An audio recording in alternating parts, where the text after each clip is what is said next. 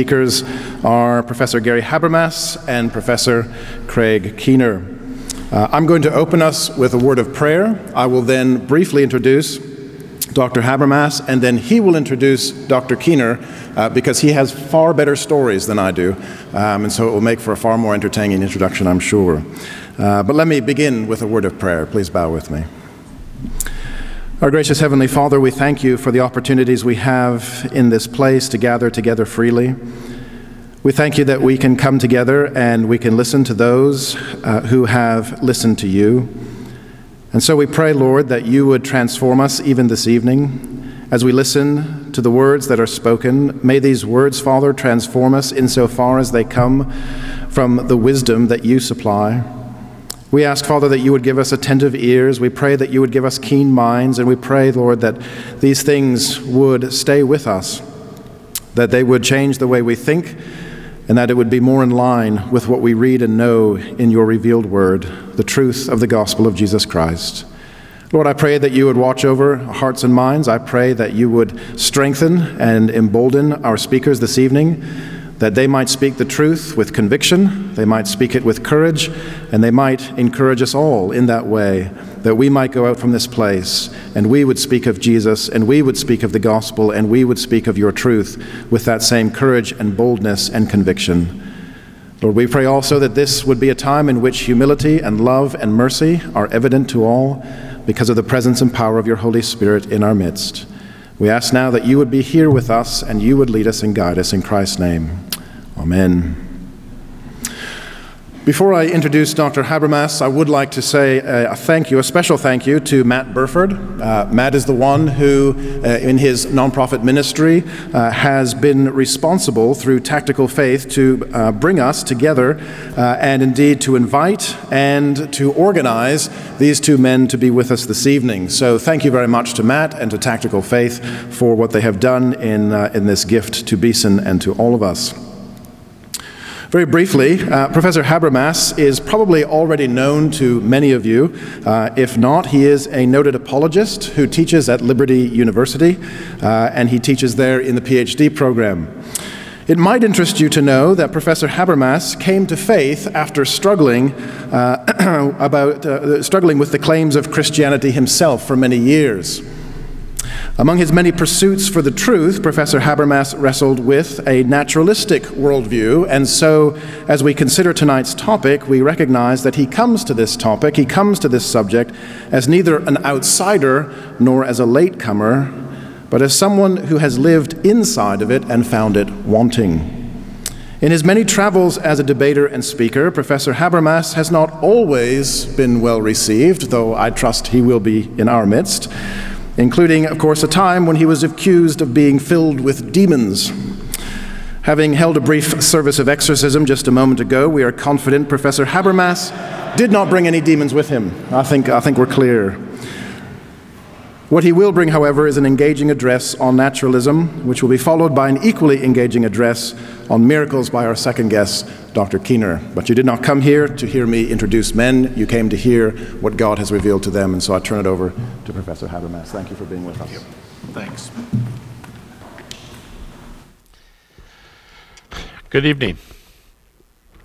Beautiful place to be sharing tonight. I hope my message comes out as nice as this room is. We'll see. Well, let me make sure I've got this going too. There we go. Okay. Good. Well, as you just heard, years ago I did go through a period of doubt and struggle. In fact, my brother's here. He pastors in the city here, Keith. I have to stop and think about political affiliations and make sure they're at Shades Mountain Baptist Church. And did I get that right? Okay. And you may not even have heard this story before, but I was going through my time of doubt, and my mother called me to see how I was doing. And I told her that I thought I was a few months away from becoming a Buddhist. She wasn't impressed.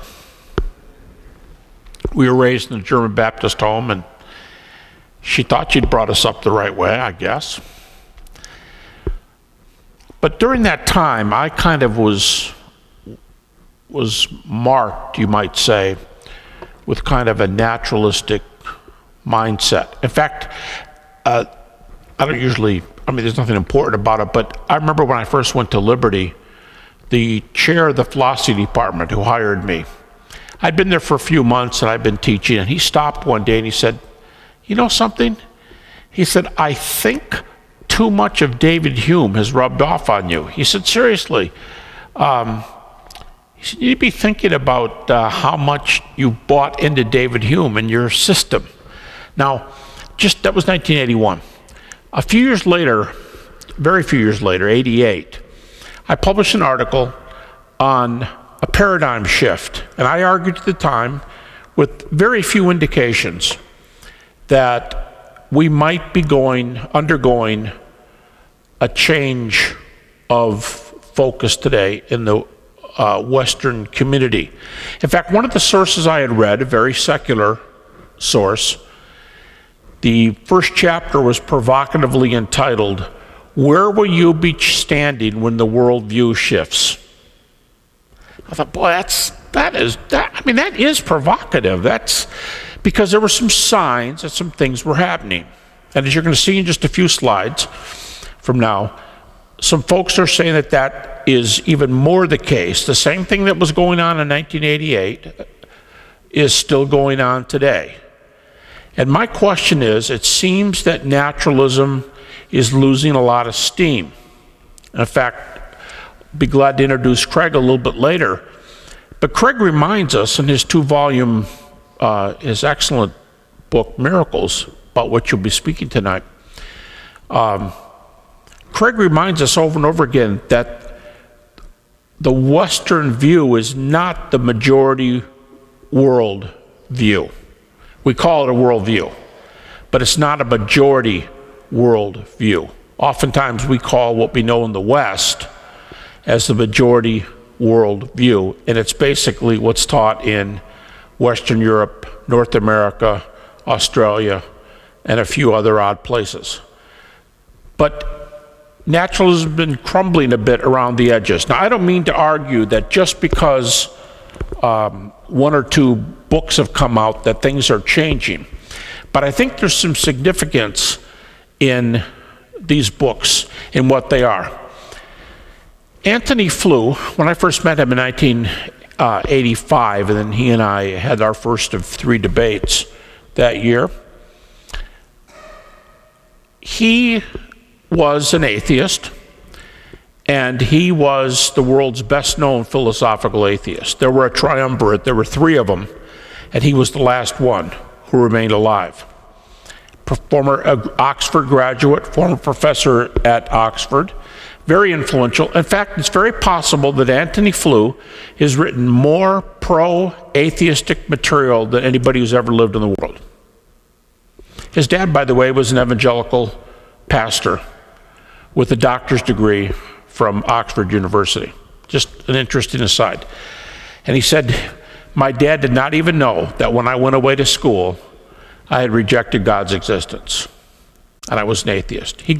Tony and I got to be very close friends, and we phoned and wrote over the intervening years until he passed away just a few years ago. But this book came out just a short time before he died, a few years before he died. And notice the subtitle, "How the World's Most Notorious Atheist Changed His Mind." And very creatively, Harper wrote the title there, "There Is No God." Whoops, correction, there is a God, as being a sign of what happened to Anthony Flew in his life. Now, in 2004, I did an interview with him for the journal Philosophia Christi, philosophy journal, and the article is entitled "My Pilgrimage from Atheism to Theism."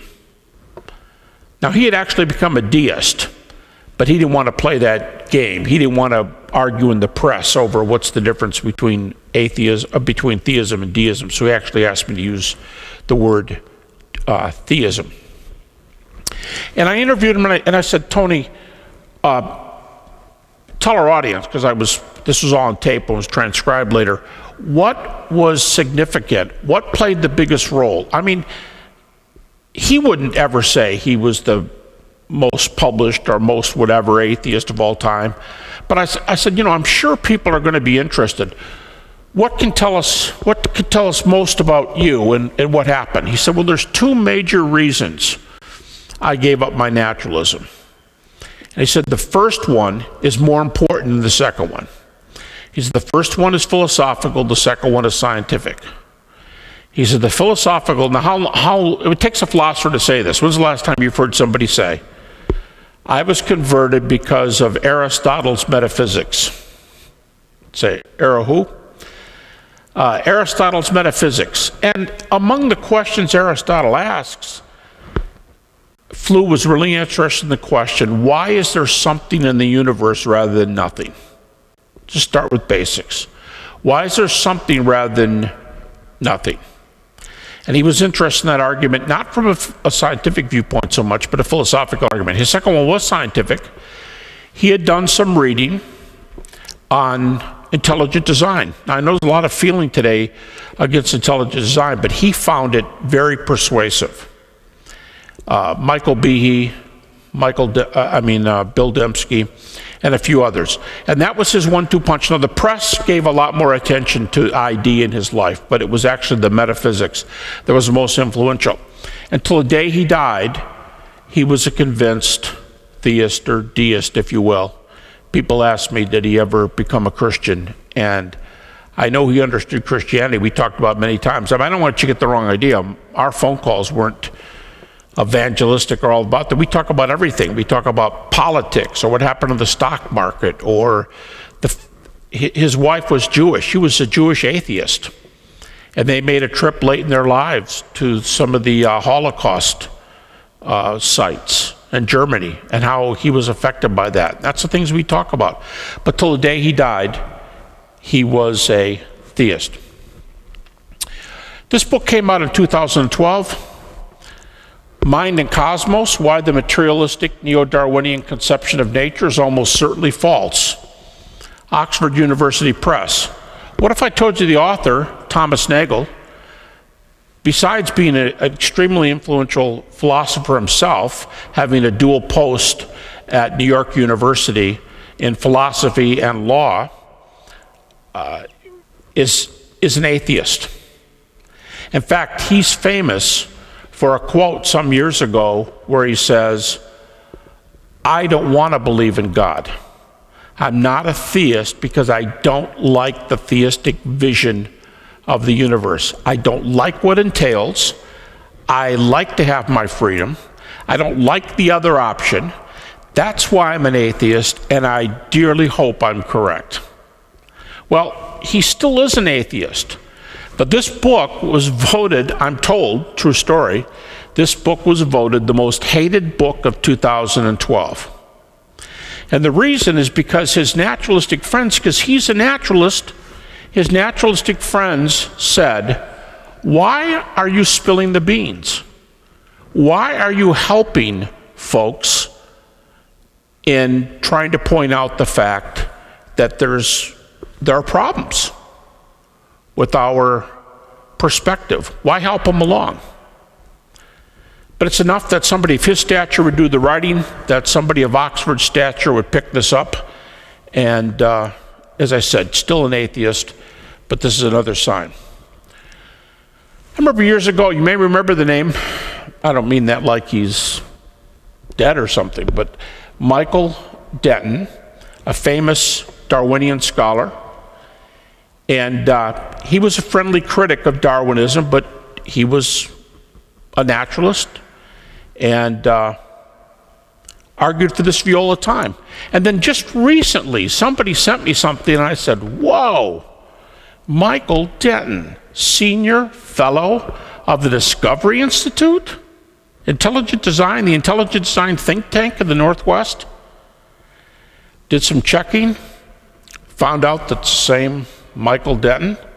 Here I review the claim that the order of nature is uniquely suitable for life as it exists on Earth.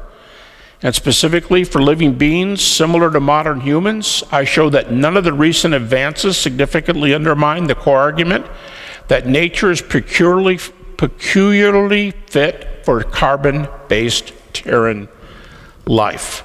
And this is one of several critiques he's published in a peer-reviewed biology journal arguing for a different look at design and the universe. Several years ago in 2008, this was the article, I could have put it up there first, but this was the one that really kind of got me thinking about this. And I should tell you this up front so you understand what I'm going to say about the article. I was lecturing in Europe a few years ago, and I was talking about this article, and a fellow in the front row was an Cambridge professor, and he said, "Do you know who David Brooks is?" And I said, "I do not." He said, "Well, David Brooks is a good friend of mine." And he said, "I'll just tell you, he's not a Christian. And you need to keep that in mind when you're reading his things." Now, so keep that in mind. He wrote a book, you can get this online, the article, The Neural Buddhist, in the New York Times, right? Not a conservative newspaper. And he's talking about the revolution that's happening right now. The cognitive revolution is not going to end up undermining faith in God. It's going to end up challenging faith in the Bible, and I'll explain that in a moment. But it's not going to end up going against God. Don't forget what naturalism is. Naturalism, I should have defined it from the beginning. The natural world, naturalism is a philosophical worldview that says the natural world is all there is, and basically we know what we know by the scientific method. But by definition, it says there's no supernatural. Over the past several years, the momentum has shifted away from hardcore materialism. Orthodox believers are going to have to defend particular doctrines and particular biblical teachings. They're going to have to defend the idea of a personal God and explain why specific theologies are true guides for behavior day to day. But he says, let's keep in mind, we're in the middle of a scientific revolution. It's going to have big cultural effects. Something's happening.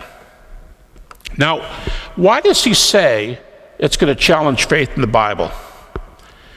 Because as the article hints, the Neural Buddhist, it hints that he's talking about something that neither Christians nor naturalists, I mean, you can be a naturalistic Buddhist, but something that neither side's going to be terribly comfortable with. And he argues that in the world today, naturalism is losing ground. We're in the middle of a scientific revolution. Momentum is shift away from hardcore materialism. And he says, this is really where I got the title of the talk. He says, something's going on, and we need to see what's going to take the place of the worldview that's dominated Western thought for generations. And he says, I think the two biggest takers, I think the two most likely views to step into this void, on the one hand, is what he calls Neural Buddhism. Neural Buddhism in 2008 is what I would have called 20 years earlier in the article I wrote, a paradigm shift, a challenge to naturalism. We would have called, in Christian circles, we probably would have called what he calls Neural Buddhism New Age views. And he says, here's the problem with New Age views, and what he doesn't talk about Christianity, what he calls the biblical tradition. So I guess this would be the Judeo-Christian tradition. He doesn't really define all of this. And he says, who's going to step into the void left by the downfall of naturalism? And he says, now here's why the biblical view has problems. On the one hand, they both might say, God? Yeah, I'm okay with God. Worship? Cool, yeah, that's all right. Prayer? Prayer, meditation, yeah, something like that, sounds good. Afterlife? Yeah, afterlife is fine. Both views are religious, he's saying. But to say it in theological or philosophical terms, Brooks argues that Christianity has something in addition to these general religious truths. Christians have what we call special revelation. We believe God has spoken. And because we believe God has spoken, and because we believe that what we get in Scripture is God's word for us, therefore, we have bigger territory to cover and defend than they do. Besides, the things they believe, we share. God? Check. Worship? Check. Prayer? Yeah. Ethics? Absolutely. Afterlife? Sure. Trinity? Right, okay. Whatever. Salvation by what? Atonement? I didn't even get past the word salvation, let alone atonement. No, we're all children of God. Oh, well, that's a difference. How about the Bible's the Word of God? What'd you say? No, we're all children of God. I mean, this almost sounds like some of the stuff from the 60s, but it really hasn't gone anywhere. Again, we call it New Age. And so David Brooks is saying, you folks in the biblical tradition, you have a bigger base of knowledge, but you can't just sit there. You have to defend particular doctrines and particular biblical teachings. So my question is, if Brooks is right, if some of the rest of these writers are right, if Nagel's right, if Tony Flew is right, if Michael Denton is right, are we really going to have to, is there going to be a clash of worldviews? Or is the book I started out with, where will you be standing when the worldview shift, when the paradigm shifts? If we see that in our time, who's going to have the leg up? Are we going to be able to defend our doctrines? What I'd like to do for the rest of this lecture is to argue that a number of things have been suggested to indicate that naturalism is incorrect. Now, this is not a philosophical critique of naturalism. Maybe somebody wants to pursue that during the Q&A tonight. But I'd like to give 10 indications from recent research. A number of major papers, let's say, will support each of these 10. That doesn't mean everyone's going to like them. In fact, I gave this lecture recently. I was in Sweden, and I gave, it was a pretty interesting trip. I was introduced, they said frequently, welcome to the most liberal country in the world. And then they'd tell people what I was going to speak on. And one topic that I kept getting asked to speak on over and over again was this lecture, this void of naturalism. What are we going to put in its place? And I was asked to speak at a medical school in Gothenburg. I was thinking like Batman or something, you know. But it was a medical school, and the students, about 100 of them, were real kind of excited. It was kind of the lecture I gave 42 of them in 2 weeks. It was probably the one that was the most cheerfully received by the people in this most liberal country in the world. And one of them came up and said this to me afterwards. I can't say I liked all 10 of your reasons. I was all ready to raise my hand and object and say, yeah, I don't buy that one, but the problem is you had 10, and I couldn't explain away the 10. So if you think about his comment there, I'm going to divide this list into 4 suggestions that some supernatural realm is here today, not necessarily miraculous. In fact, the neuro-Buddhists could say amen to a lot of these things. And then a half dozen, the remainder of the 10, indications that Christianity may be true. So, the odd person out in this lecture is, as you can tell, is naturalism. And the question is, taking up David Brooks's challenge, who remains in the discussion? Is it the neuro-Buddhists, or is it the Judeo-Christian tradition? Okay, I'm going to go through these first 4 a little bit more quickly. I'm just going to put them up here. Cosmology. I remember the program that Nightline did about 20 years ago, where they came on one night with an astrophysicist, and they were breaking the news, which we take largely for granted today. But this astrophysicist was saying, don't ask me too many questions, I don't know, but we know there was a Big Bang. And I know what you religious people are thinking. If the universe came into being at a point in time, what's before that point? He said, all I can tell you is, if space, time, matter, energy are born at the Big Bang, then you can't ask questions of before because there's no before. But you know what people are saying. Get the time language out of there. Where did it come from? C.S. Lewis has a famous line, if there ever was a time when nothing existed, nothing would exist now. So, cosmological questions. These two are very similar, but I have a couple things in here that make the even number 10, so I had to kind of break them up. Some, Antony Flew, most of the people I was talking about earlier, Antony Flew, and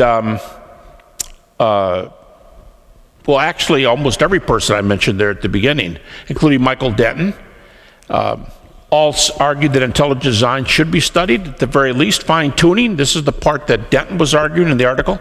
This is one that I have done a lot of work on myself, second only to the resurrection. This is the area I've done the most studies on since the early 1970s. And if you've ever come across evidence for religious views, and again, I think the neuro-Buddhists will say amen to this. This doesn't say anything about Christian revelation. This is not, in fact, I've said regularly in publications, near-death experiences are non-worldview specific. They don't help you choose which worldview is right. They do help you point out that naturalism looks like it's mistaken, but it doesn't tell you what takes its place. But if you've not heard this before, I'll only be able to introduce it. Don't have time to go into detail. Sometimes I'm asked to give the whole lecture on this, and that's fine. But near-death experiences have been written up in more than 20 different medical journals in our society, peer-reviewed secular medical journals. Some of them are to be critical, some of them are to be positive. In fact, a scientific publisher just brought out a book just a few years ago, one of the latest of many, many publications on near-death experiences. And the editor of the Journal of Near-Death Studies, which is the only peer-reviewed near-death research journal in the world, she's a professor at North Texas University. She does an article summarizing the results of 100 evidential near-death cases. Near-death cases. We now know, for example, if you have a cardiac arrest, not like heart arrhythmia, but a cardiac arrest, you have no measurable heart activity and no measurable brain activity within 20 seconds. So a person who reports something beyond, let's say, the 30-second mark is potentially reporting something that's very remarkable if they can tell you, well, I passed out right here and they got the paramedics in here on campus, but I kind of drifted up and, you know, I watched a car accident out here. Did you guys hear a boom? I can tell you what happened. I don't know why that stupid guy went through the stop sign, but he did. And you were in here when the person passed out. This is not an actual case. I'm just giving you an example.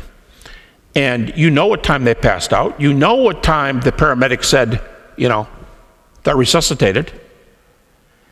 And that came in the middle of it. But if they don't have any measurable heart activity, don't have any measurable brain activity, how are they knowing what happened out there? Especially if they told you as soon as they came to. Now what's going on? But NDEs are non-worldview specific because they don't tell you, even if they say I went away and I went through a tunnel and I saw, that's not confirmable material. That's their supposition of what happened afterwards. But the only things that are measurable are this worldly things. And there's a lot of these. I can talk about any number of these. But this one might be the one that gets a lot of the attention because it's the most difficult to refute in terms of evidence. But it doesn't say Christianity is true, far from it. It just says something religious is going on. And I would argue that near-death experiences reveal a supernatural realm, but not a miraculous realm. I think the supernatural event's not miraculous, not direct intervention of God. It's just what happens when you die. All right. The last 6, which I also won't be spending a lot of time on, but these are 6 indications that Christianity is true. The next one, I'm glad Craig's here tonight, because I'm going to be going through this one very quickly. But the first time Craig's seen this PowerPoint, and every time I give it, I talk about Craig Keener. And so I'm glad Craig Keener's here tonight. And I won't talk about it because then he can't be critical of what I say and if I get the story right. But Craig Keener's done a lot of work on, as he counts it, Craig, let me get this right, hundreds of millions of medical reports of miracles in the world today. Did I say that right? Surveys show hundreds of millions of people make those claims. Surveys indicate, all we are is on the bare testimony level. We're not talking proof, we're not talking, Surveys indicate hundreds of millions of miraculous testimonies around the world. Fair?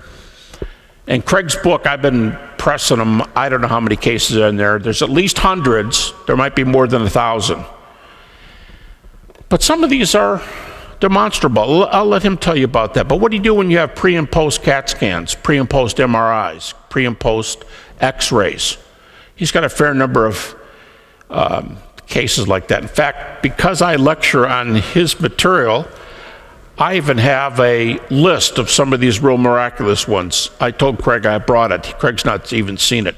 But I'll be glad to give it to somebody here who can pass it out to anybody who's interested, who wants to see a copy of, I think, a couple dozen cases. Okay, double-blind prayer experiments. Another example of something I needed to have one to hit 10. There's some issues with this research. Right now it's in its infancy. There are some issues. Not all prayer experiments are created equal. In one prayer experiment, if you were prayed for, the chances were less than 50-50 that you would have gotten better. In fact, you'd probably get worse. You say, well, man, I'm glad that's not my pastor. Oh, no, your pastor was in that study. No, I'm just kidding. In fact, in some of these studies, most interestingly, they didn't get any Christian pastors. They got Native American witch doctors. They got people who are into sorcery and voodoo. They got Buddhist priests. Because, I mean, you know the old excuse. There's so many Christians in this country. Go ask one of them. We're trying to give everybody else a chance. And then the prayers aren't answered. Now, I want to make something really, really clear. I think God answers prayers for unbelievers. I think it's very clear that that happens. So I'm not making that point. And let me just, on the side here, when Jesus went to towns, when he went to cities to heal, and sometimes he healed, it says, everyone who came to him before he preached, he didn't walk up to him before he preached and said, Christian, you are? You're healed. Hey, yes, healed. Hey, no, get out of here. All right, yes, you're healed. No? What are you, Buddhist or something? Get out of here. Jesus never did that. He didn't even ask them what they believed. He just healed everybody in sight. Now, that's not the same as an answer to prayer, but God was doing, if you believe the Christian view, God is doing what they wanted. They would come to them as a please, heal me, and Jesus healed them. I think that's the best example of God working in the lives of unbelievers. And so I think God does that, but it's not my fault if the only double-blind prayer experiments that I'm familiar with are ones where all the prayers were Orthodox Christians. And they're the only ones that got high rates of answers, enough so that they've been written up that, as far as I know, in 2 peer-reviewed secular medical journals. They've written these results. And the précis for one of them actually says this. The précis, the little paragraph summary at the beginning of the article, says, the results of this prayer experiment are consistent with prayer to the Judeo-Christian God. Now that was in the late 80s. I don't think you're going to find too many medical journals using those words today. But that's in the literature. You can get it. The author's name is Randolph Byrd, by the way, B-Y-R-D, Southern Medical Journal. Now Craig says in the book, he says, you may very well find a lot of this among unbelievers, but my research is among Christians. He just simply didn't answer the question. I'm not saying you won't be able to find this, but if it's for non-Christians too, if you get a lot of this data, this moves over to the other category. You know what I mean? It's evidence that naturalism is wrong, but it wouldn't necessarily be specific evidence that Christianity is right.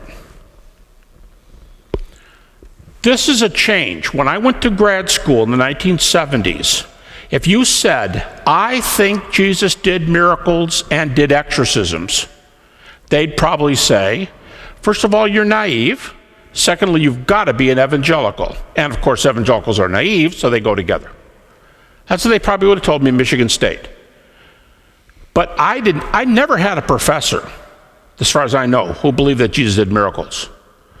Today, it's almost unanimous in the New Testament guild. Now, here's the question they don't generally answer. Was he really doing supernatural events? Marcus Borg, for example, fairly far to the left, co-founder of Jesus Seminar. Marcus Borg says, I don't know. I don't think we know if Jesus could have or did actually raise Lazarus. I don't know. I can't answer that question. But what I will tell you is this. There are many incidents in the Gospels, and this pretty much states the modern view. There are many incidents in the Gospels which are historically accurate, that what Jesus does in these passages, whether healing or exorcisms, because critical scholars count exorcisms as a species of miracle. You have natural miracles, healing miracles, and exorcisms are the three categories. And they'll say Jesus did those things. But if you're going to take a new look at Jesus today, that's going to include miracles, you say, well, oh no, wait a minute. Could we find, like your previous category and the one before that, could we find other founders of major world religions who are miracle workers? Here's the problem. Edwin Yamauchi, very well known, just recently retired from the University of Miami in Ohio, history department. He says that there are no founders of major world religions in addition to Jesus, none, of whom miracles are reported within a generation of them being done. No one else. I have a book on my shelf called The Buddhist Scriptures by a Buddhist scholar, PhD. He starts the book like this. This book is about Buddha, but I want to remind my readers, it's just like page 1 or 2.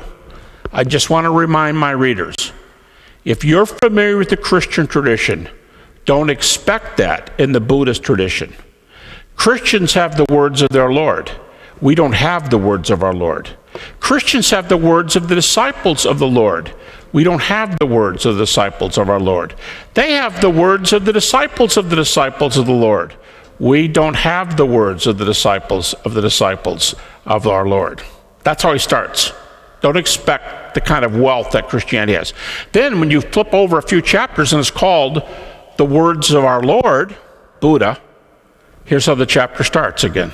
I remind you, we don't have the words of our Lord, but let's just talk about what different traditions say he taught. That's different. So we have Jesus, according to the contemporary reports, who's a miracle worker. This is very, very recent. You definitely couldn't have said this in the 70s. You couldn't even probably have said this in the 90s. But lately, there's been a trend, including an article by a good friend of ours, Mike Lacona, in the non-evangelical, peer-reviewed New Testament journal, the Journal for the Study of the Historical Jesus. Mike gives 6 reasons that Jesus predicted his miracles ahead of time. It may not sound like a big thing to you, but watch how important this is for a worldview. If Jesus predicts his resurrection ahead of time, it's one thing to do it. It's something else to know the biggest miracle in the history of religions has happened before it happens. You know what that proves? See, if you rise from the dead, that just shows you rose from the dead. If you told everybody you're going to rise from the dead, then you rose from the dead. What that shows is most likely there's a plan going on here. You're part of a theistic plan. What kind of plan? So God's involved. Yeah. And how many times does this happen? As far as we know, once. Only with Jesus. So we have a miracle worker who predicted his resurrection, who was raised from the dead. This is the area where I do most of my research. The field has totally changed on this. So much so that if you do a head count of contemporary scholars, more contemporary scholars today believe something actually happened to Jesus after his death than those who believe nothing happened. This is not a naturalistic universe. In fact, I'll just give you one finding. It's very, very recent. Christians have been saying for a long time, we often argue like this, well, come on, the Gospels are only 30, 40 years later, beginning at that time. That's pretty early for a report. That is pretty early. But then we realize we can get all the way back to the 30s with some sermon summaries in Acts and some creedal passages in the New Testament. Let Dr. Keener define those for you, since he's written a length on them. And Bart Ehrman, the best-known agnostic in the U.S., said in his most recent book, he said, we have reports of the resurrection of Jesus. We have reports that go back to no later than 1 to 2 years after the cross. For all those people who say the reports are way too late, they're not too late if they're even the Gospels. But Bart Ehrman, agnostic, who even says at the beginning of his book, he says, don't get upset with me. He's writing to non-Christians. He says, don't get upset with me if you're saying this. I'm not even a Christian. And we can get these reports back to 1 to 2 years from the cross. Lastly, I'll just kind of put a plug in your ear. I wrote 2 books, co-author with The Shroud. My co-author was one of the scientists who did the original 1978 study.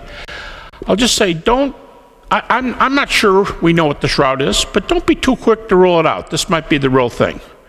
And the 2 latest tests that came out 1 year ago, one reversed the carbon dating of 1988 and said that the Shroud is plus or minus 250 years, plus or minus 1st century AD. And second, the image on the Shroud is an image caused by radiation of a man who was crucified and buried in this cloth. We have hundreds of cloths in existence. None of them have anything but blood and decomposition. Why do we have an image of a crucified man who looks like all the classical pictures of Jesus, and it looks like radiation is coming from a dead body? One of the chief members of the Shroud team, a Yale professor, told me years ago, the image is as if there were millions of microlasers in every pore of the skin scorching the cloth simultaneously. But the man in the cloth is dead. What's happening right precisely at this moment where he's dead, but energy is coming out? And then this professor went on to say, if the amount of energy that we have on the Shroud were converted to nuclear energy, it would have leveled the city of Jerusalem. What do we do with these? Now, I'm not acting like all these are done deals.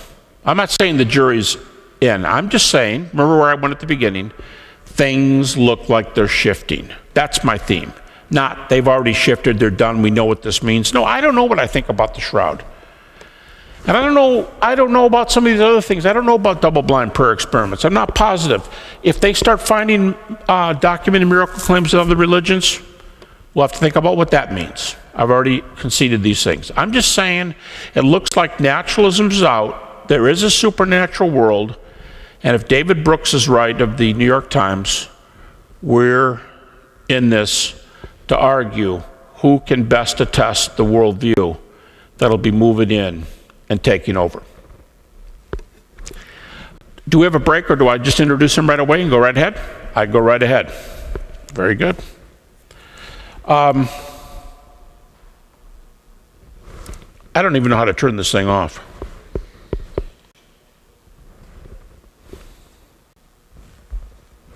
I know how to do it on my computer, but I don't want to mess somebody else's up. I'll just let you play with that. All right. Well, let me introduce a good friend of mine, Dr. Craig Keener. You know what? Craig is such a humble guy, and I mean this sincerely. Craig is such a humble guy that if I told you some of the stories I do know about him, he would just sit here and probably wilt and tell me I wish he hadn't said those things. Yes, he's extremely humble. This guy makes all of us in the profession embarrassed to say we write books, because he writes in about a week what I write in a month. Seriously, if I write 3 to 4 pages in a day, I'm on top of the world. I asked Craig just a few months ago, how many pages do you write in a day? He said, I'd say probably 20. I don't know anybody in our fields who write 20 pages a day, except Craig. And just one story. Craig was under contract to write a commentary in the book of Acts. He just told us over dinner tonight it was supposed to be about 1,000 pages.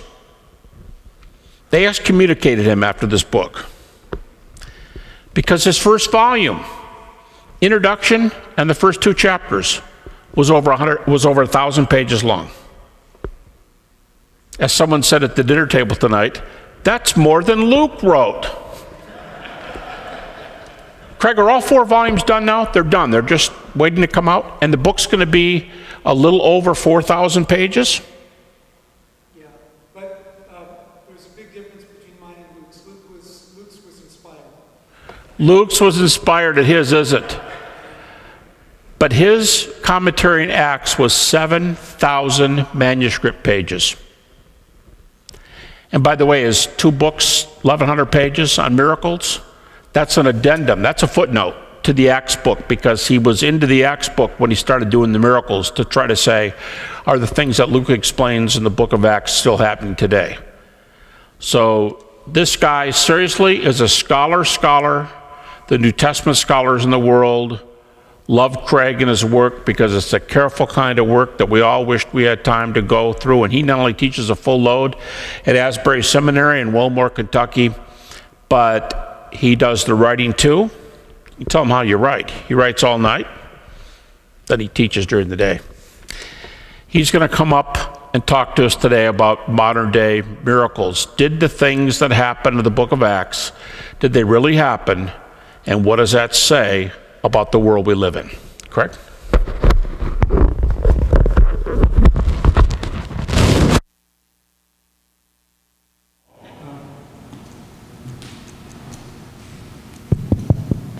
Here it goes. Can we applaud Gary because of the transition we didn't get through?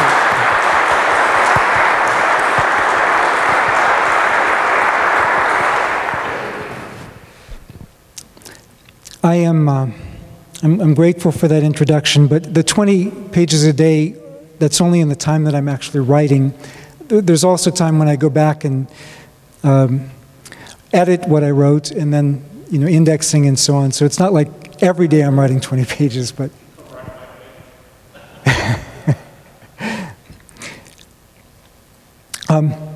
yeah, I'm grateful that I got to do the Miracles book. It did start as a footnote, and I wasn't really planning to turn it into a book. I thought somebody else had written the book that it turned out being, and when I didn't find one initially, then I ended up doing more, and it grew and grew, and eventually it was too long for a footnote, so we moved on, but thanks be to God.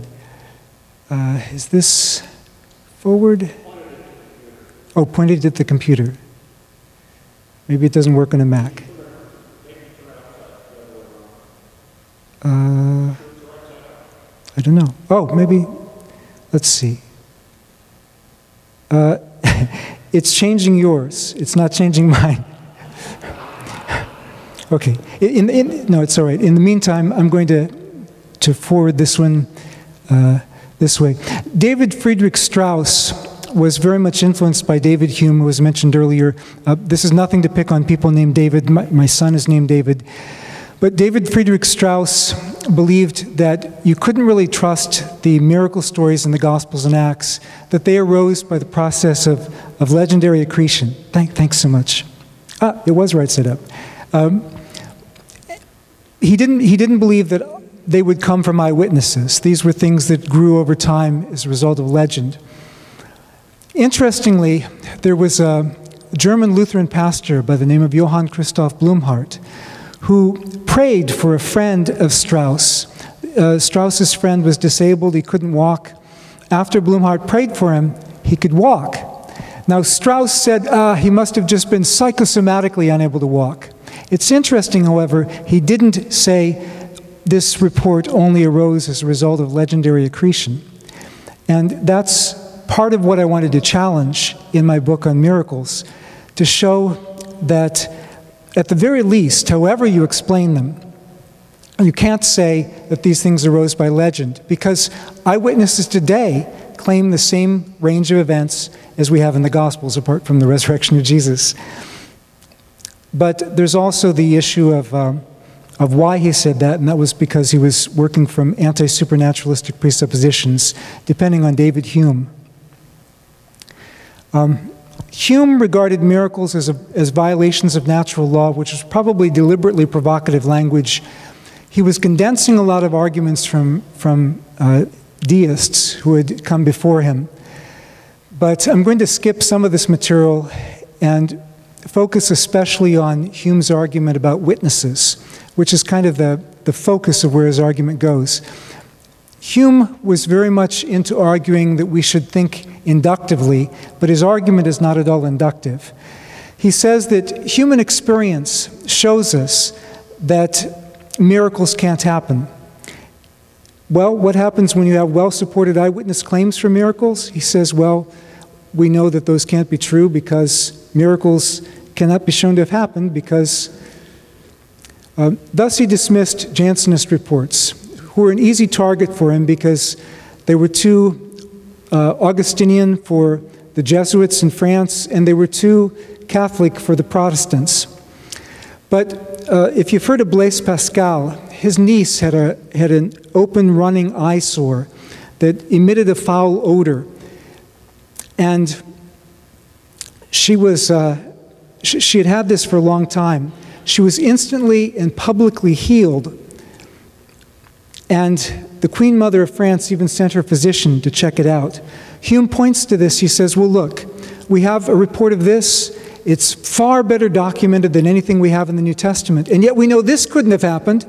So why would we believe anything in the New Testament? And that's his argument. There have been a number of recent major philosophic challenges to Hume on miracles published by Cambridge, Cornell, Oxford, and so on. The book by John Ehrman, someone critiqued it saying, you just say this because you're Christian, to which Ehrman responded, I'm not a Christian. I just thought Hume had a bad argument. Hume's principle of uniformity, the past is not different from today. It was actually developed more fully by Ernst Troeltsch. But today, the principle of analogy is more likely to support healings in the Gospels, as we have a fuller knowledge of reports around the world than Hume did. Although the reports that Hume did have, or could have had from around the world, he probably would have dismissed because of his monocultural prejudices. Hume said that only ignorant and barbarous nations affirm miracles. If somebody said this today, we'd call them an ethnocentric bigot, which in fact Hume basically was. Hume doubted exceptional persons of color. He talked about this one Jamaican. He says, oh yeah, it's said that he can recite poetry, but any parrot can repeat what it hears. The Jamaican to whom he was referring was Francis Williams, who composed poetry in English and in Latin. I would consider that pretty smart. Bultmann was not necessarily coming from direct ethnocentric prejudice like Hume. I mean, Hume was was used by his successors in support of slavery, is how far Hume went. But Bultmann, I think Bultmann just didn't know about some of the claims around the world. He said nobody in the modern world believes in miracles. And I brought this up with one of my professors who was a Bultmannian. I said, you know, Bultmann's approach to this, without offering any argument, just saying nobody in the modern world believes in miracles, case closed, excludes from the modern world all traditional Jews, Christians, Muslims, traditional tribal religionists, 2/3 of the graduate students sitting around this table, basically everybody except his mid-20th century Western academic elite.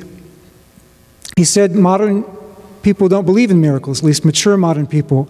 Justo Gonzalez, by contrast, citing Latino churches, declares what Bultmann declares to be impossible is not just possible, but even frequent. Philip Jenkins has documented it throughout the global South, and there are a number of other works that have made this case. But even in the United States, a 2008 Pew Forum survey suggested that 34% of Americans claim to have witnessed or experienced divine or supernatural healing. Now, the point is not what proportion of these claims we would necessarily call miracles. Wherever we stand, none of us would call all of them really miracles. But the point is whether Hume can legitimately start from the premise that nobody in the modern world, well, Bultmann's premise, nobody in the modern world believes in miracles, or Hume's, that uniform human experience rules out miracle claims. The claims can hardly be, the human experience can hardly be uniform on the point, or we can at least hardly start with that assumption when we have so many contrary claims. How widespread are healing claims? Well, if we start from the churches that are particularly known for that emphasis among Pentecostal and charismatic circles, there was another Pew Forum survey that was done of 10 countries, especially Pentecostals and charismatics in these 10 countries. And in these 10 countries alone, and among Pentecostals and charismatics in these 10 countries alone, the estimated total of these people claiming to have witnessed divine healings, again, this is 10 countries alone and Pentecostals and charismatics alone, comes out to around 200 million people. And that's not even including the charismatic Catholics. That was just the Protestant Catholics. What may be more surprising to most people today is that among the other Christians in those 10 countries alone, around 39% claim to have witnessed divine healing. So perhaps over 1/3 of Christians worldwide who do not identify themselves as Pentecostal or charismatic claim to have witnessed divine healings. Often this occurs most dramatically in areas that are groundbreaking evangelism areas. J.P. Moreland has pointed out that about 80% of church growth in the past 20 years has been due to signs and wonders around the world.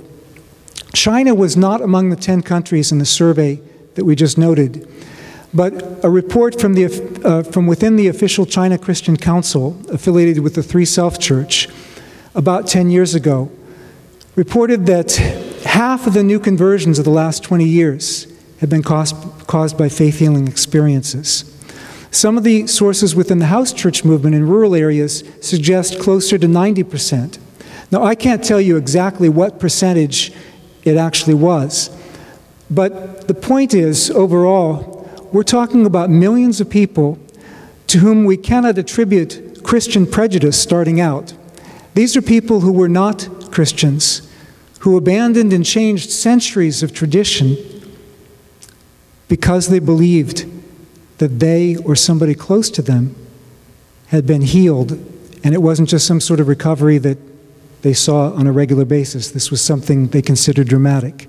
In India, in Chennai, there was a study done a number of years ago when it was called Madras, and 10% of the non-Christians there said that they had been healed in answer to Christian prayer in the name of Jesus. At least 10% of those that were interviewed. And about 30% said that they knew somebody who had been so healed. I'm going to be giving examples. I'm giving just a few examples. Obviously, there are many, many more in the book. But I'm going to try to get it into the time frame. I'm going to be moving quickly through a number of them. These examples are examples from people I've interviewed, especially people I know personally, or I know somebody who knows them personally, or I have other very good reasons to trust their reliability. One principle that I'm following is that a smaller number of witnesses should be counted more heavily than a larger number of skeptical non-eyewitnesses. For example, if there's a traffic accident and the police officer pulls over starts interviewing the people who witnessed the accident, and the witnesses are saying, well, this happened, and then somebody says, no, that didn't happen. And the police officer says, well, sir, what did you see? And the person says, well, I didn't see anything. That's why I know it didn't happen. That's really not a good basis for determining what happened. So, you know, we don't count heads about how many people say things didn't happen. We are more interested in what eyewitnesses claim to have happened, which is what we have to do with historical documents. It's what we have to do with the New Testament.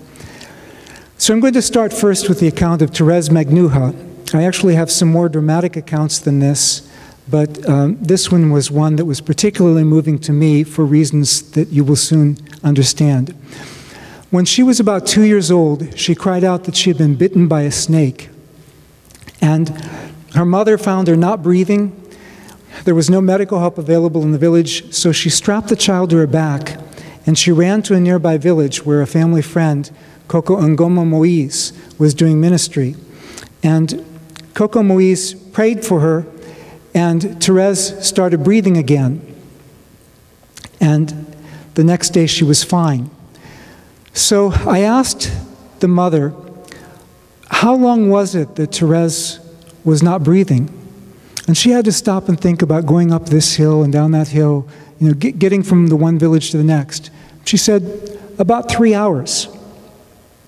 Now, you know, 6 minutes with no oxygen causes irreparable brain damage. But she's now finished her master's degree in a seminary in Cameroon. And this really touched me because Therese is my wife's sister, and the witness is my mother-in-law. And also, we did check with Coco Moise, who was still alive at the time. And over in that corner, the very lovely one is my wife. Many church fathers claimed to be eyewitnesses of healings and exorcisms that were converting many polytheists. In fact, Ramsay MacMullen, and he seemed reluctant about this in an interview I heard, but he documents that in the 3rd and 4th centuries, the leading cause of conversion to Christianity was healings and exorcisms. And it continued through the later church.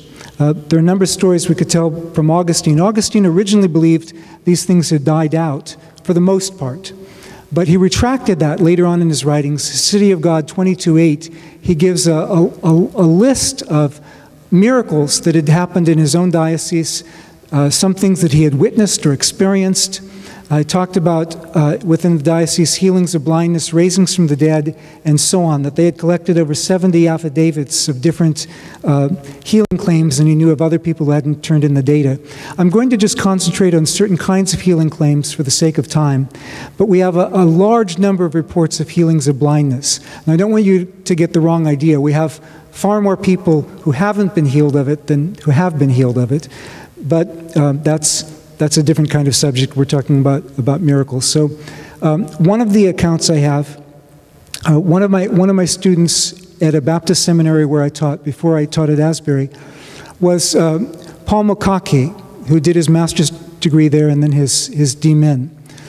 And he had a number of reports for me, but he had gone back to Cameroon, and one of our other students, Yolanda McCain, who was from Philadelphia, went to visit Cameroon, and she was there when Paul prayed for someone who was blind and they were able to see. And so she came back and she was telling us about it, so I asked Paul and he said, oh yeah. But he had so many stories. There are a number of cases where eyes white from cataracts, we have eyewitnesses who saw them instantly healed. We also have some publicly acknowledged, medically documented cases where eye scarring disappeared. This is Dr. Kato. He's the president of Shalom University in Bunia the DRC, Congo DRC. And we were doing some work on ethnic reconciliation together. So I asked him one day, since I was working on the Miracles book, by the way, do you have any miracle stories? He said, well, yeah, years ago, when we were out doing evangelism in a village, a few of us, they brought to us a woman who was blind. And so we were asked to pray for her. And we'd never done that before. But we said, well, we came that God's name might be glorified. So let's just pray and see what God might do. And they started praying. And after about 2 minutes, this woman who was, he thinks, in her 60s, she started shouting, I can see, and began dancing around. And she remained sighted for the rest of her life. A friend of mine, Flint McLaughlin, who was director of the Cambridge Business Institute, he was in India with some other people. I consulted one of them as well. And he prayed for a blind man with clouded eyes. And the man was instantly healed. This is the field where he ran in circles praising God. And here is where the man began to weep as he was coming to give his testimony that night. And someone asked him, why are you weeping? He said, I've always heard the voices of the children, but I'd never seen them before. I'm going to give some accounts of raisings from the dead, because normally people don't consider people to be psychosomatically dead. So I'm just going to give a few samples. There are some of these in the Church Fathers. Wesley, in his journal. Now, this is not something that was recorded a long time later. This is recorded at the time of the events. He prayed for somebody, Mr. Myrick, that he believed was dead, and the man came back. We have scores of these testimonies. Obviously, again, most people who die stay dead, but this is just saying we do have some exceptions. A pastor in Mumbai shared with me this, and this isn't one of the strongest cases, but since I'm using PowerPoint, I'm using the ones where I have pictures. So, believers found a Hindu boy, Vikram, lying at the bottom of a pool at a retreat center where they were visiting. And so 2 of them took him to a hospital where they pronounced him dead. They took him to another hospital where they also pronounced him dead. But an hour and a half later, they came back. While the believers were all praying, they came back with the boy alive. And these pictures are from him after they brought him back alive. He said that he heard the name Jesus and then was rescued. His Hindu parents said he's never heard that name before. And this is a picture of them joining in the worship service of the Christians afterwards. This is a testimony. It's not featured very much in the Miracles book because I met the person afterwards. This is Yusuf Herman, and I have this picture because he's the one who put me in touch with this other person. He knows the person very well. But I put this picture first to remind me, to warn you that if you get queasy at the sight of blood, you need to close your eyes until further notice, or at least until you can tell I've moved on to another topic and forgot to tell you. This is a person, you can see he was dead. His neck was cut. Actually, they'd moved his body. There was more blood in the field where he was. But they cut his throat. The way they were transporting him to the hospital obviously was not very good for a body that would be alive either. These were pictures from the news. I had the news report, and I took these out of the news report. In this case, it required medical intervention, but he had an NDE. He had an experience of heaven, and then when they were getting ready to pronounce him dead and send him to the morgue, he said, I'm still alive. And they said, oh. And so they started working on sewing back his neck.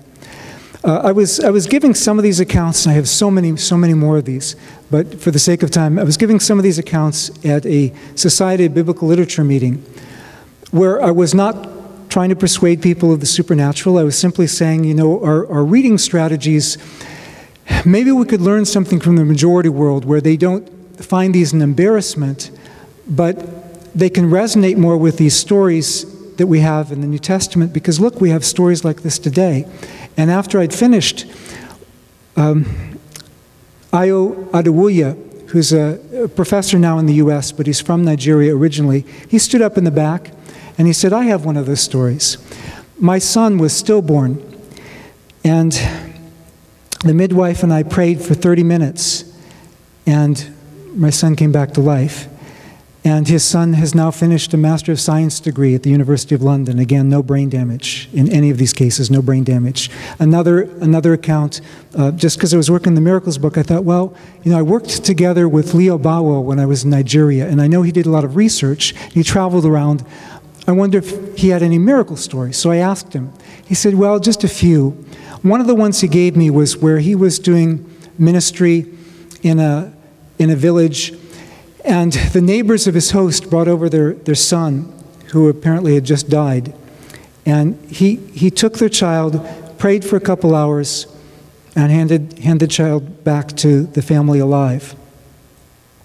There are a number of examples from Congo-Brazzaville, which is where my wife is from, including from the president of the largest Protestant denomination there, Église Évangélique du Congo.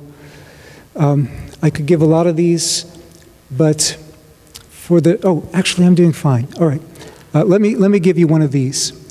Albert Bisweswe was a school inspector in the north of Congo. All these testimonies from Congo, by the way, are from close friends of our family. They're from the mainline evangelical Protestant church of Congo-Brazzaville. So he was a school inspector in the north of Congo, and he was at his office one day at work, and he heard a commotion around his house. So he went over there and found a crowd gathered around a dead girl that was lying on the ground. She had died about 8 hours earlier, and she had blood smeared in all of her orifices. They had taken her to various local healers first to sacrifice some animals and smeared the blood in her eyes, her ears, her nose, and her mouth, trying to resuscitate her somehow, and it didn't work. And so they brought her to Albert Bisweswe, saying, well, maybe your God can do something. And he said, you should have come here first. You need to turn from all these other gods and turn to the true and the living God. He bent down and prayed for her. She came back to life. And it was such a phenomenon in the village that later on, before they'd moved out of that village, it was Etumbi, another child died, and they came to get him, but he was out of town. So they got his wife instead, and she prayed. And in this case also, the child was raised.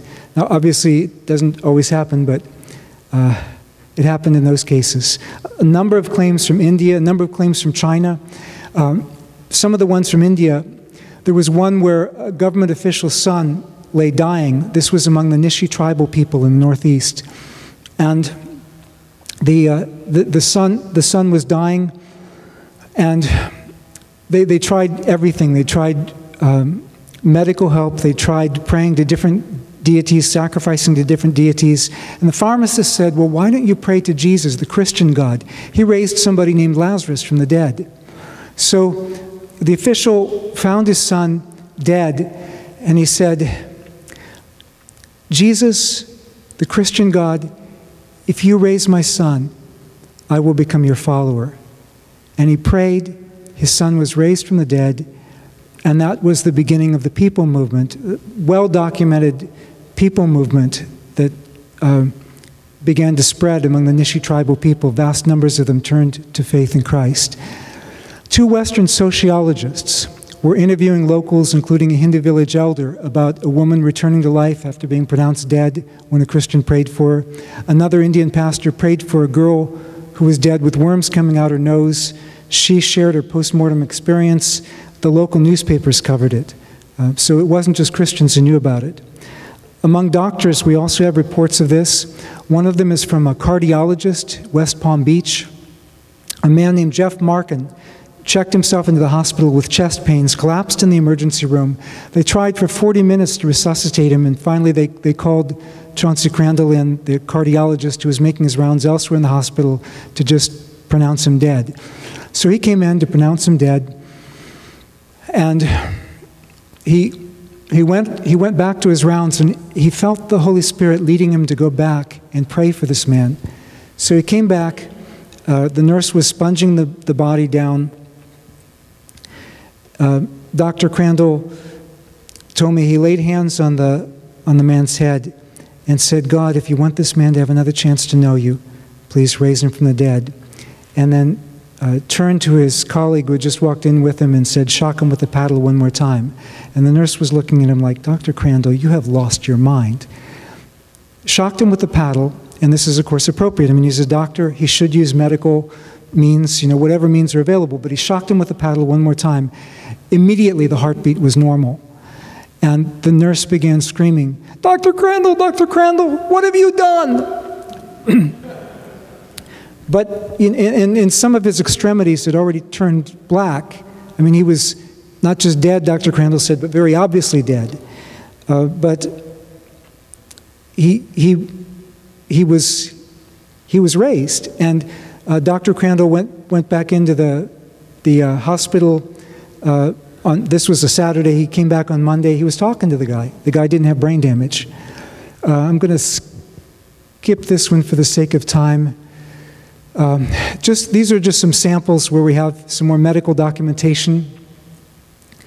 This is not the real picture here, but I didn't have the real picture of her, so I used one from the internet. But anyway, Dr. Rex Gardner, in his book Healing Miracles, has a number of documented cases. One of them is of a 9-year-old girl who was deaf without her hearing aid. She had just been tested by the audiologist the day before.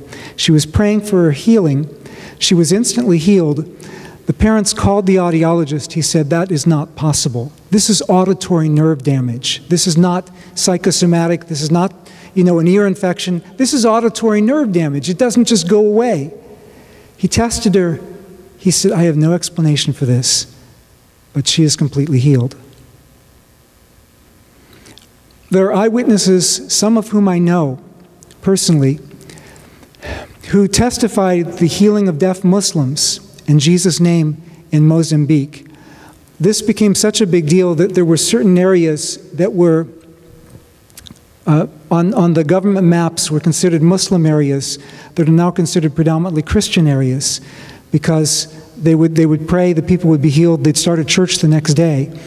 And it led to massive church growth from the people who knew these people who were deaf and were no longer deaf. It's now been documented with some medical tests. It was documented in the Southern Medical Journal in September of 2010.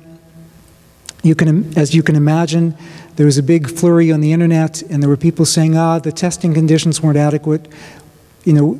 What could you do under those conditions in Mozambique? They did the best that they could, but Candy Gunther Brown, who was one of the authors of the study, answers the critics in her publication, Testing Prayer, published by Harvard University Press in 2012.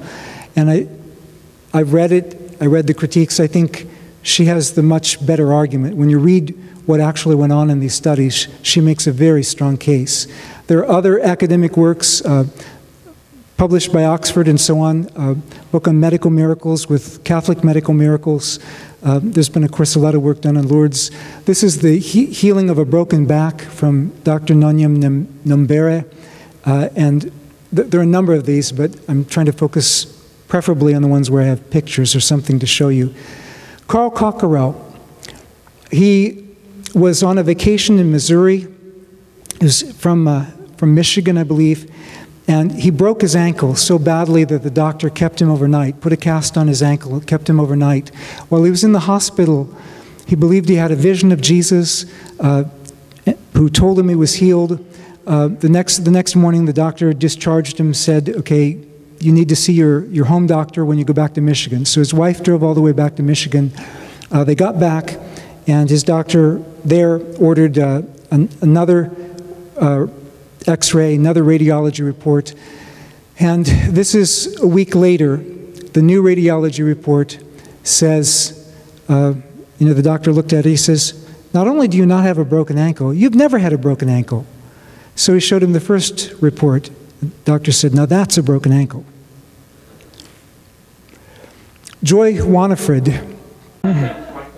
Say something. Testing 1, 2, 3. Something. Testing 1, 2, 3. We are set, which is testing 1, 2, 3 in Chinese, I think. She had vertical heterophoria, and the condition was so classic that she was actually the one that at the time was used in the pamphlet to advertise the condition, vertical heterophoria. She had constant migraines because of this. She had to wear very thick glasses that would keep out the light and had a certain prescription for her glasses. She was a student at Taylor University when another student was praying for her and she was healed. And she'd had this condition for years. She went back to her doctor, who was a specialist in vertical heterophoria. Her doctor said, well, this isn't a miracle, because her doctor didn't believe in miracles. But she had to give her the documentation that she was healed, because she needed it for a driver's license to show that she didn't have to wear glasses anymore. She now had 20/20 vision. I wish I had 20/20 vision. But we have the documentation. But by the way, I had to block out the reports I have the names of the doctors, but I blocked them out because it's not courteous and I don't know the HIPAA laws well enough to know if I would be in trouble, but it's at least not courteous to give all their names in public. But anyway, there was a medical trainee in North Wales, and this is also from Rex Gardner. She was dying in a hospital. She was healed completely after prayer. Even her eye scarring disappeared. It's all medically documented. There's no naturalistic medical explanation. In the med school, they still talk about this experience. Lisa Larios, she had bones that were deteriorating from bone cancer. She was healed instantly, and not only did the condition not go further, but her bones actually were healed. And again, that's not something that happens on its own. Now, sometimes people ask about, well, what about limbs growing back? I don't have very many, well, I found reports of that, but they were not accessible to me where I could go interview the people. So I haven't included those. They're mentioned in the book, but they're not mentioned in the section where I could document things in any way. I believe God can do that, but we don't see them in the Bible either, so we just don't have as many of those as far as I've seen. But we do have some things that might be considered analogous to that. In other words, visible miracles. And actually, there are some that I was persuaded of where there were large gash wounds that disappeared overnight. And there was one case of a withered leg that filled out over the course of like an hour or two. And there were some other things like that where I thought they were persuasive, but it wasn't like it was all cut off at the elbow and suddenly it grows out. I don't have anything like that. But Wansuk and Julie Ma. Wansuk is the director at the Oxford Center for Mission Studies. There was someone that they prayed for who had a large goiter, and the goiter instantly disappeared in their sight. And actually I have a number of reports of that. But one of Hume's issues was a witness that has a lot to lose. Their reputation is at stake. They have a lot to lose from making these claims. And when I wrote the book, I was figuring I have a lot to lose from making an argument that miracles happen, because I didn't think that was very welcome in the academy. But I've been surprised, and maybe what Gary was talking about the decline of the naturalistic worldview has been partly a reason for that. But anyway, they are credible witnesses. Someone else I know, he was a Moravian pastor, Douglas Norwood, and this happened in Suriname, where there was a skeptic who was challenging them at the church. He had an arm that had been paralyzed all his life, and he was shouting, "I defy this Christian God!" And suddenly his hand shot up in the air. He was like in his 60s or 70s. His hand shot up in the air that had been paralyzed all his life, and he looked at it. He was converted. The people around him were converted, and this was the beginning of a people movement among predominantly Hindu people in Nickerie, Suriname. And you can, there's documentation for the People Movement. I'll give one more of these, and this was from Danny McCain. He's a friend of mine. He's spent about 30 years ministering in Nigeria. But with Danny, I figured he'd have some reports from Nigeria of miracles. He says, I can give you one from the U.S. When I was a boy, my family, we were praying for my little baby brother who had been scalded all over with hot water. And they sent him back from the hospital, but the hospital, they had to remove his clothes because his skin was tearing off when they were trying to take the clothes off. And he was just crying and crying. His skin was all red and burned all over. And he said, while we were all praying, I noticed that my baby brother had stopped crying.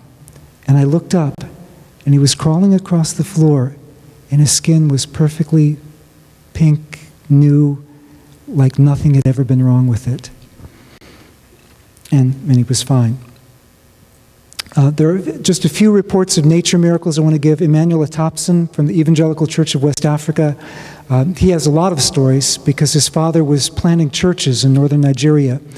He was my closest friend besides Jesus. He was my closest friend when he was in seminary, and he actually became my colleague teaching Hebrew Bible after he finished his PhD at Palmer Seminary when I was teaching there. But Emmanuel, when he was a boy, his father had just gone into a new village, and rainy season was about to start, and he didn't have the roof on his house yet. And so the neighbors were making fun of him. They were laughing at him. They were saying, look, everything you have is going to be drenched. It's going to be ruined because, look, obviously it's rainy season. Look, the rains are coming. They're on the horizon. Everything's going to be ruined. And his father got really mad, and he said, it's not going to rain one drop of rain on this village until I get the roof on my house. Well, that was going to take about 4 days. And they just laughed at him and left. He fell on his face before God and said, oh God, what have I done?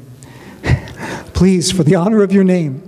But for the next 4 days, it rained all around the village, but not a single drop of rain fell in that village. And those people who knew what rainy season was in their region, by the end of those 4 days, there was only one person in that village who had not become a Christian. Watchman Nee has a similar account of nature miracles. I'm going to skip the others and just say something that I've seen directly. But, of course, nature miracles are usually not dismissed as merely psychosomatic either. What I've seen directly, it's not as dramatic as some of those, but just to give an example of something that I have seen directly myself. It was around 1983. I was a fairly new Christian. I was in college.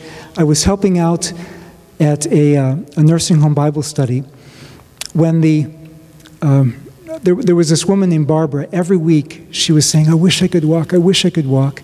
And finally one day the leader of the Bible study walked over to her and he said, in the name of Jesus Christ, rise up and walk. And he lifted her by the hand and began walking around the room.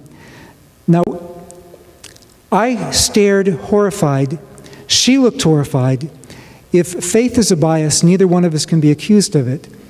And I don't think it was psychosomatic for that reason, but he walked around the room, and she was still scared. But from then on, Barbara could walk. And, you can say it was psychosomatic, but how would he have known that? Back then, I wasn't planning to write a book on miracles, so I didn't think of getting any kind of medical documentation. But, and there are other people who were there who saw it as well. But what struck me in particular, some of these things you could say, okay, maybe that's a coincidence, maybe that's a coincidence. Maybe this raising from the dead thing, well, every once in a while you think somebody's dead, and they're stiff, their eyes are rolled back in their head, they're cold, even though it's a tropical climate, they're cold. Maybe it's just a coincidence that you just thought they were dead and they started breathing, and no breathing detected before, no heartbeat detected before, but suddenly they start breathing when you pray. So what would you give that? Would you give that 1 chance in 1,000? But when I started talking with people in my immediate circle, people I knew, there were about 10 of these in my immediate circle. So what is 1 in 1,000, 10 times over? I don't think the odds of this are very good for coincidence, that these all happened just when somebody prayed in the name of Jesus. So I think my time is up, and or do I have like 1 minute left? No, okay. My time is up. Please join me in thanking both of these men for their presentation.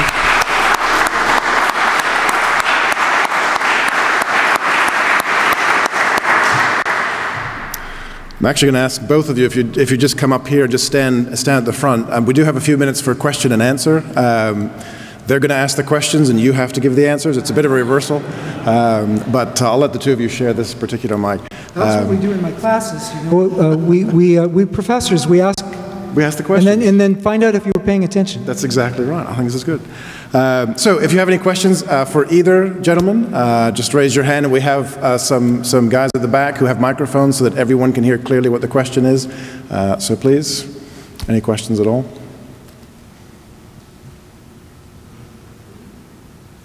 There's one there. Thank you.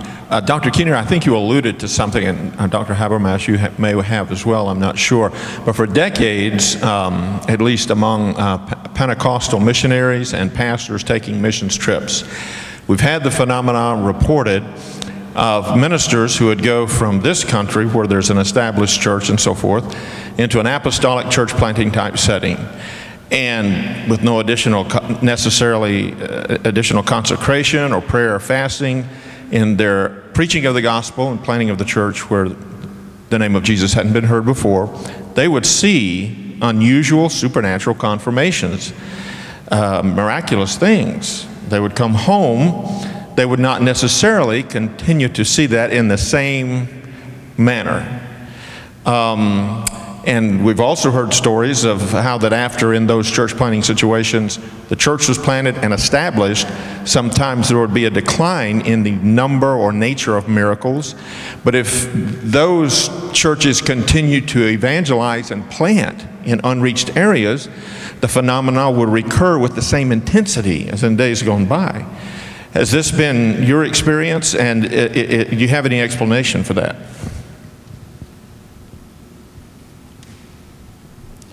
I think God is sovereign. You know, we don't make the miracles happen. God does it, and God gets the credit. But He's honoring the name of His Son Jesus. I mean, we're hearing all these reports, and again, there are people I know who've documented a lot of these reports and have experienced these things about visions and dreams happening, especially in Islamic communities, where Jesus is revealing Himself to people. I didn't cover this slide, but one of my students, a Baptist student at Palmer from North India, his church grew from a handful of people to about 600 through mostly Hindus coming to faith in Christ by being healed through prayer. And the way I found out about it was I had a splitting headache. I was coming back into seminary. He said, "Oh, let me pray for you, brother." He prayed for me, and nothing happened. I said, "It's because I don't have any faith." He said, "No, brother, it doesn't seem to work here. But, you know, if you come to India and you pray for people, they'll be healed, because God is so eager to show these precious Hindus His love for them." Now, it can happen here too. I mean, God works through medical means. We have an abundance of that many parts of the world don't have as much of.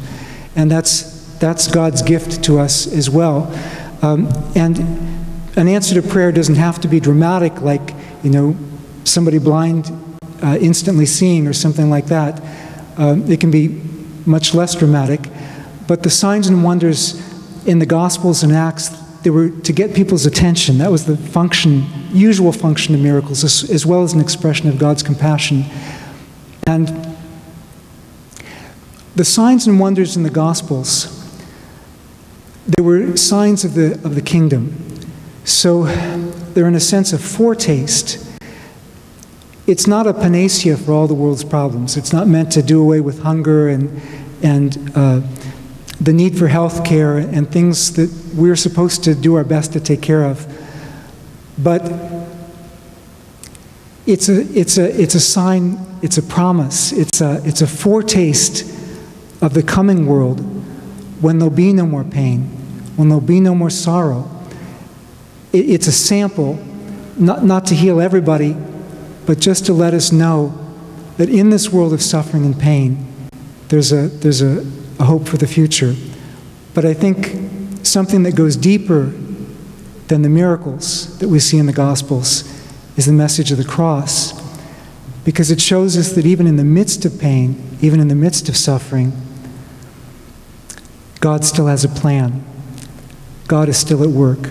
I got off of your subject, but it is true that it seems to happen, especially the more dramatic ones, seem to happen more in certain kinds of settings than others, which may be also an incentive for us to be about the business of proclaiming the good news of Jesus.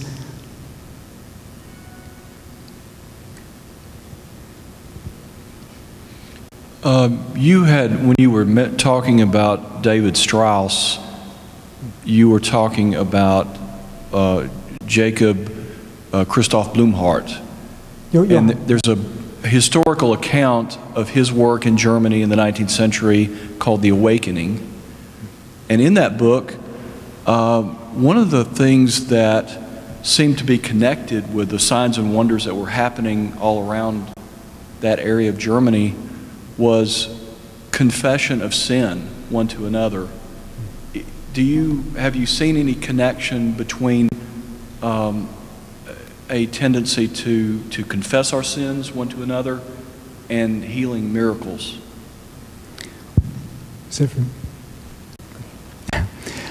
James chapter 5. Although the definition of miracles is a big issue, but in terms of healings, James 5 talks about confessing your sins one to another, and in connection with prayers for healing. Blumhardt, it's interesting because Bultmann knew about Blumhardt. Karl Barth drew on these accounts of Blumhardt from the previous generation as accounts that God is at work in the world. Moltmann has even done that in his work on hope, is drawn from Blumhardt. Bultmann said, these are just crazy legends. But we have the journals of Blumhardt. We have letters from that time that document, historians can now document, these are not legends. These are things that eyewitnesses claimed happened, including a couple raisings from the dead and a nature miracle. Question there? What would you say to people that enrich themselves with healing ministries? If they're getting, it's interesting, is this one to me also? Or, people getting rich off of healing ministries. I'll say anything. Yeah, to me, I don't think that sort of argument, I would have given that argument myself for many years, but obviously it's true. I don't think it counts for anything in an argument. And the way it doesn't, the reason it doesn't count for an argument is, let's say we admit and you may not have been using it that way, but let's say we admit every single fraud case. Someone's making money, somebody lied, somebody misperceived something. Let's say every single case is used for false purposes. But false purposes, unless you can disprove every single case, it only shows that people abuse things. For example, today with the new atheism, one of the chief arguments against Christianity is, well, I'll tell you what I call it. I call it the Christians can be jerks argument. Atheists use this all the time. I know this Christian, he won't put his money where his mouth is, he won't help people who are, hurting, and if he won't give to doing, why should I believe in his God, and so on. Well, I think not only can Christians be jerks, the Bible teaches that Christians are jerks. We call it sin. And we're supposed to come to the Lord and confess it and change our lives. But just the fact that people are jerks doesn't prove that people who aren't jerks are doing the wrong things. So there are definitely negative cases. There are definitely misuses. Don't forget there were misuses in the New Testament. Remember Simon the sorcerer in the book of Acts? Go see what he says about it in his commentary. But remember, first of all, he thought he could do all those things, and then he said to Peter, when he could see Peter having more power than he had, he said, "I'll pay you to give me this." Notice again, let me pay you for this power. And Peter said, "Your money perish with you. You're no part of us if that's how you think, if that's what you think this is." So there were always cases in Scripture. The little girl who was trying to prophesy, and Paul cast the demon out of her, and then everybody was mad because the guy lost his means of making money for her forecasting his future, also in the book of Acts. There's always cases like that all the way through. I think what we have to concentrate on are the best ones. And our definitions of best, by the way, are going to change. I told you I have a list of Craig's miracles in his book that really that I really enjoy. And my list isn't his list. He had a few on the list. By the way, that one with the cardiologist, you can watch it on YouTube. You can watch that case of the guy who died in the office. And what he didn't tell you, he implied it, but what he didn't tell you was when they shocked his heart, you almost wonder, why didn't they shock his heart in the first place? They had been shocking his heart for the 40 minutes, and nothing happened. And when he said the Lord told him to go back at work the first time. So I think my head has been turned by the kind of data. Maybe my favorite account, told Craig over dinner tonight, maybe my favorite account is one where a little child had a club foot. That's a little bit close to me because I fell in my department. The guy who hired me, he had a grandchild with 2 club feet, and they had to take him in and operate on him, and everything was successful. But a lot of times atheists do say, "Show me something that grows right then and there while you're looking." And the minister prayed for this child. The doctor said, "I was cheating. I kept my eyes open during the prayer, and I watched that little club foot open right in front of my eyes, and they did not have to do the surgery, and the child was healed." And you have the doctor's testimony in the book. So, I mean, people misuse things, but I want to know what we do with the positive data. Is that answering your question?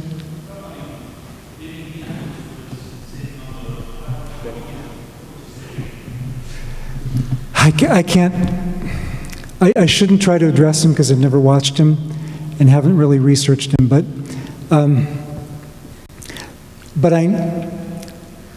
we do know from the Bible that there are a lot of people who say to Jesus in that day, "Have we not prophesied in your name, and in your name done many miracles?" And Jesus will say, "I never knew you. Depart from me, you who work iniquity." So I can't comment on that particular person, but it is interesting that the connection between healing and prosperity that's preached in some circles now, throughout church history, the connection was actually kind of the opposite of that. It was people who lived simply, which is what you have when Jesus sent out the disciples to, he said, heal the sick, do all these things, don't take any money with you, and so on. And then it was about the 1950s that began to shift to an emphasis on prosperity too. Now in some circles, what people seem to mean by that is God providing their needs, their desperate needs. But in a lot of circles, it's just become a theological justification for what a lot of materialistic American Christians want to do anyway. Is there a question here?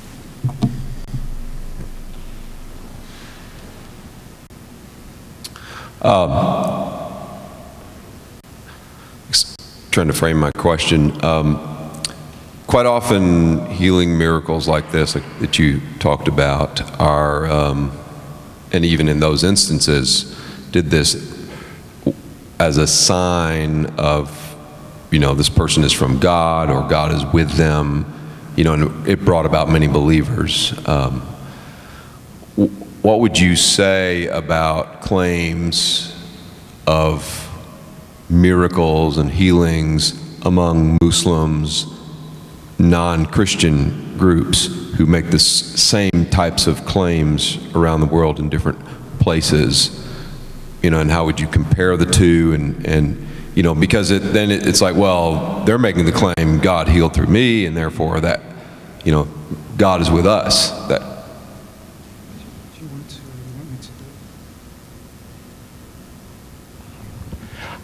you know, I'll tell you what C.S. Lewis said in his book, Miracles. Lewis said, I used to think that I had to disprove all the miracle claims in all the non-Christian religions. But then I started thinking, why should I? Why should I? God can do whatever God wants to.